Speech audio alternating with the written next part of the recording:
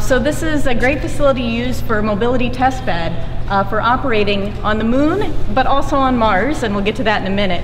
So you can see it's kind of got a double meaning in that the back bin is actually sloped, so you can test driving up different slopes here, and that's an adjustable bin from 0 to 45 degrees. That angle right now is actually 25 degrees, right around there. So it doesn't look like, it looks like a lot, but you can see how hard it is just to go up that kind of angle.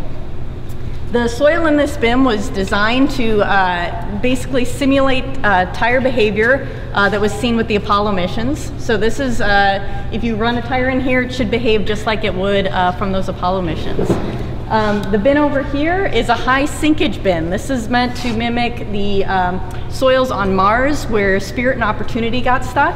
This is kind of a worst case scenario to try to get out of.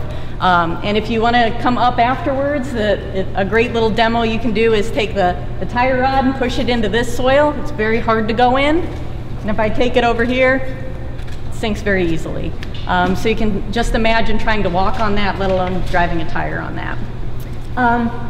So Santo here is involved with some of the tire technologies and using the different materials. So I'll pass them over to you in a minute. I'm going to take my turn first. Do it. So yeah, so I work on ISRU, which is in situ resource utilization. So basically what this is using the resources that are available at these exploration locations to live off the land. So you don't have to take all your propellant with you, you can make it while you're there. So we're studying the different technologies here at NASA Glenn, as well as NASA Kennedy, Johnson, and JPL for how to use these technologies and how to extract the resources and use them. These are system problems which start from excavation, how to dig into the soil, scoop it up, access those resources, how to then separate those resources out, clean them up, potentially electrolyze them and use them. So this is a big system process, so we pull in everybody, including life support systems. We use some of their technology.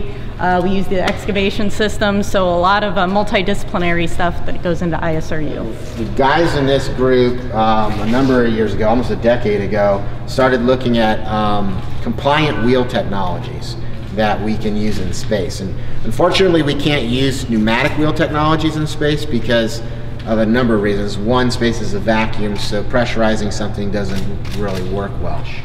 So there are different things that we study in here in terms of soil penetration versus, you know, having the soil get out as we're driving the mobility out. We study all of that to understand what type of opacity or density we need in the mesh to produce traction but not have clogging and all these other types of factors depending on what soil we're in.